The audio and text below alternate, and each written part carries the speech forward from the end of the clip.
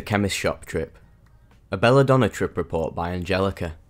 Uploaded to earwid.org on April 19th, 2008.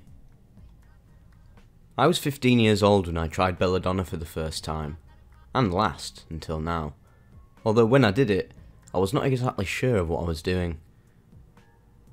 I was in my mother's chemist shop, where I was working for the summer. It was at 2:30 in the afternoon when she went to have a lunch break and left me alone at the chemist shop. I knew she'd return at 5:30 approximately. Generally, my mother trusted me, and of course, didn't know that every time she left I would spend my time experimenting with explosive substances, e.g. natrium in water in the backyard, and I'd gladly watch which would make the biggest bang. I'd also try out essential oils and perfumes on my skin, and once had found and eaten a Lexatanil codeine pill. So there I was, once again, opening strange bottles of various substances and experimenting their use. All of it seemed extremely amazing to my teenage eyes. Suddenly, in a back shelf I had never noticed before, I found 3 bottles. One of it was labelled Belladonna tincture, another ibogaine, and the last one, neroli essential oil. Not having a clue about what might be the first two, I judged, brightly, from the third, that there must be some sort of perfume. Some information about Belladonna had also dropped to my attention, e.g. that the witches would use it for some sort of flying, and that the Roman ladies would put it in their eyes to make them shine. So I opened the bottle, which was never opened before, and smelled it a bit.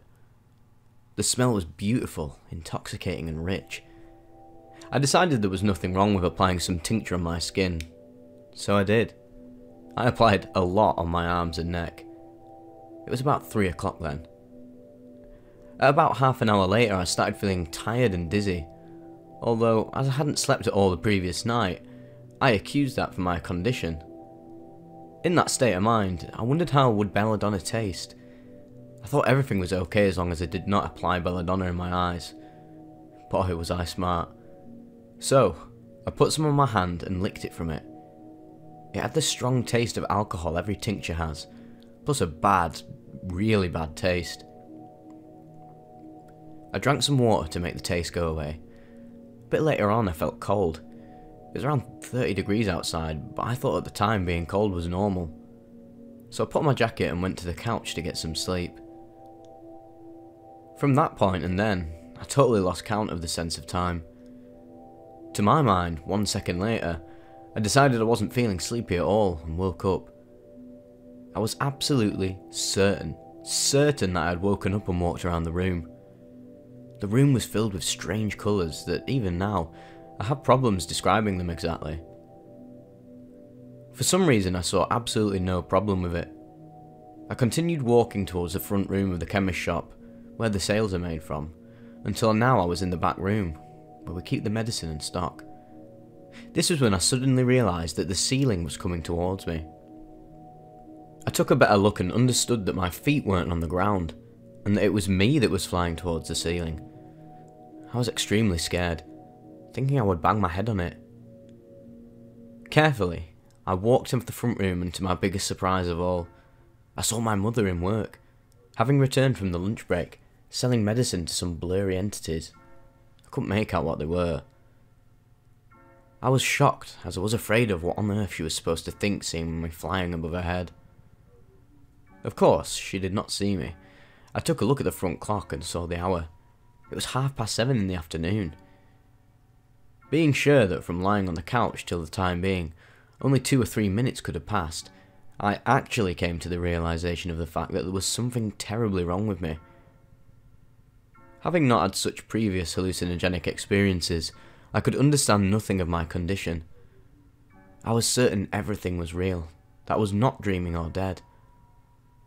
From the point I saw the hour, and then I remember the shock, such as a shock from a fall, to returning into my physical body, feeling nothing but thirsty. I opened the tab and drank lots and lots of water. My skin was itching. Took off my jacket and my arms, and my neck was all red. Maybe also from the alcohol or other substances in the tincture that irritate the skin. I know not if I can plainly accuse Belladonna of that though. I washed off the smell with tons of water. To my surprise, when I saw my watch, the hour was indeed a bit past of 7:30. I felt petrified knowing that my mother would be here already, and I was curious as to why she did not know anything of my condition. Later on, she indeed came in and told me that she saw me sleeping before and did not want to wake me up. Quickly I hid the 3 bottles, and when she saw the water all over me and the red arms and neck, I made up an excuse of having accidentally touched a plant in the garden, one that is very similar with one I am allergic to. She felt pity for me and sent me home with my dad and some antihistamine medicine. The 3 days that followed I cannot remember a lot besides that I was unwell, but manageably, and that my vision was a blur. I stayed in bed with the allergy excuse. After about a week or so, I was okay, suffering from no side effects and having tons of question marks inside my head as to what it was all about. I was fascinated by the reality I had witnessed and eager to do it again sometime, until I made some research for the plant on the internet and found out how toxic it really is, and how lucky I was I only had the symptoms above. I also was extremely lucky that my parents did not understand, and that no one had any helpful ideas about taking me to the hospital. Some months later, I also asked my mother, telling her I randomly discovered Belladonna and Ibogaine at the shop, and asked her what they were. She told me that when she opened the pharmacy it was obligatory for all the pharmacists to have them, and she was uncertain concerning their use. For Belladonna, she stated it was a kind of antidote to mushroom poisoning, and for Ibogaine, that it was some kind of medicine for tropical diseases. Well, this was my experience. I certainly learned a lot from it, and if I could go back in time, I wouldn't change having had it at all. But I was much more responsible in the future of any substances I experimented with. I'd be afraid to repeat the experience after all I know of Belladonna now. I was lucky once, but I'll not be always. As of my mother, I know not anything of her relationship with the substances. I truly tried to find out about it for a lot of years and from a lot of sources, but I didn't come to any safe conclusion. Then, after I had asked, checked for the bottles in the back shelf, they were, of course, gone. Along with the neroli essential oil, if of course this was actually the content of the bottle. It seems that mothers do indeed protect their secrets.